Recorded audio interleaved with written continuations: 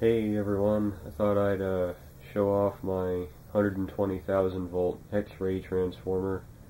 I started building this thing about a year and a half ago to run a nitrogen dioxide generator, which uses a really high voltage arc to react nitrogen and oxygen in the air to form nitric oxide, which then converts to nitrogen dioxide.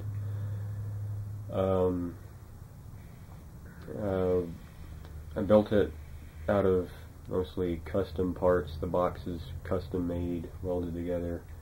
The insulators are some antiques I found on eBay, and the transformer itself is an antique I found on eBay. Pretty powerful, but it couldn't quite meet the demands that my NO2 generator required. It's just too power intensive. So I'll have to find another use for it. There are plenty of uses for things like this. Ozone generation, Farnsworth fusers to fuse hydrogen into helium. Let's see what else. Oh, I had an idea for splitting ionic compounds, salts, into their constituent elements using an electric field overcoming the lattice energy. I don't know if that's going to work. Basically electrolysis without water. It's a 1 to 1000 step-up transformer, so 120 volts out of the mains goes in the primary, 120,000 volts comes out the secondary. It's all immersed in mineral oil.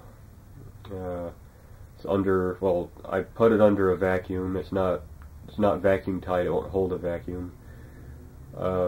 But I put it under about 3 inches of vacuum for about 5 minutes. That got all the air out of the windings.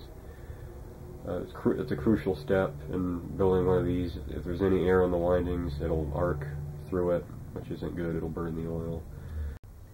The arc gap is set to 5 inches, which is about 120 kV in air. And I have some little electrode tips on there so I can adjust the voltage. These here, rotate them inward and lower the voltage, and rotate them outward and increase it. And it has arc safeties, so if it exceeds 120 kV it will arc to ground. It won't go open circuit. When I first got this thing, the core was isolated from the windings by a little piece of paper, so I had to take that out and replace it with some Teflon so it can run open circuit without arcing the ground. I had a problem with that.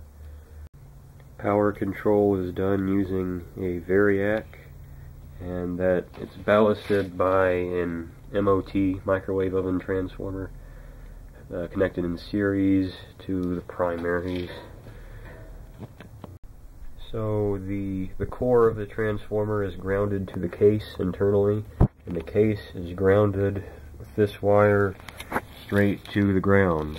Since you could also ground it to the ground wire of a normal plug, but, well, I'm right on a concrete floor, so I don't need to do that.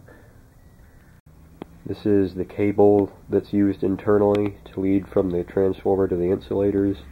It's 100 kV rated, 100 kV DC rated silicone wire. It'll take a lot more than that. I think it's proofed at 150 kV, but it seems to work pretty good for this application. It is oil safe. It's been in oil for a while and it hasn't deteriorated.